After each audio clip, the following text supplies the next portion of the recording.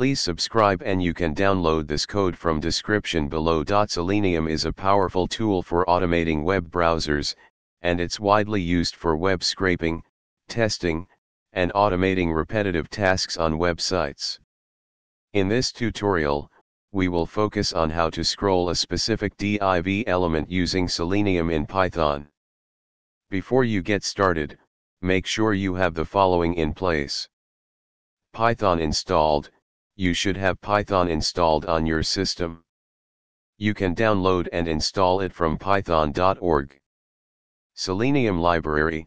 You need to install the Selenium Library. You can install it using pip. WebDriver.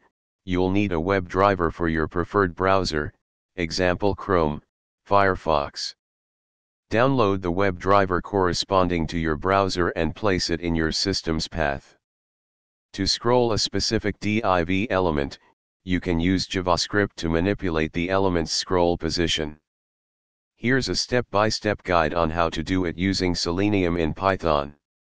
Import the required libraries. Initialize the WebDriver. Choose your browser and initialize the WebDriver.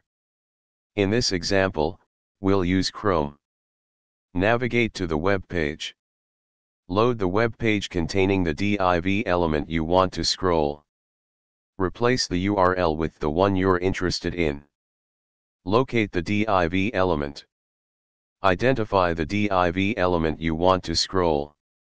You can use various methods like XPath, CSS selectors, or by class name. For example, to select the div with a specific ID. Scroll the div element. Scroll the div using JavaScript. Here's an example to scroll the div element 200 pixels down. You can customize the amount you want to scroll by changing the value 200 to any other desired value. Perform additional actions. After scrolling, you can perform any other actions you need on the page or the div element. Close the WebDriver. Make sure to close the WebDriver when you're done. Here's a complete example that scrolls a div element on a web page. With this script, you can scroll a specific div element on a web page using Selenium in Python. You can adapt this example to suit your specific use case. In this tutorial, you will learn how to scroll a div element using the Selenium Python library. Scrolling is essential when dealing with web pages that have content within scrollable containers, such as long lists, tables, or dynamically loaded content. We will walk you through the process step by step, including code examples. Before you start, ensure that you have the following prerequisites. A WebDriver compatible with your browser. For this tutorial, we'll use the Chrome WebDriver, but you can use other browsers as well. You can download the Chrome WebDriver from here.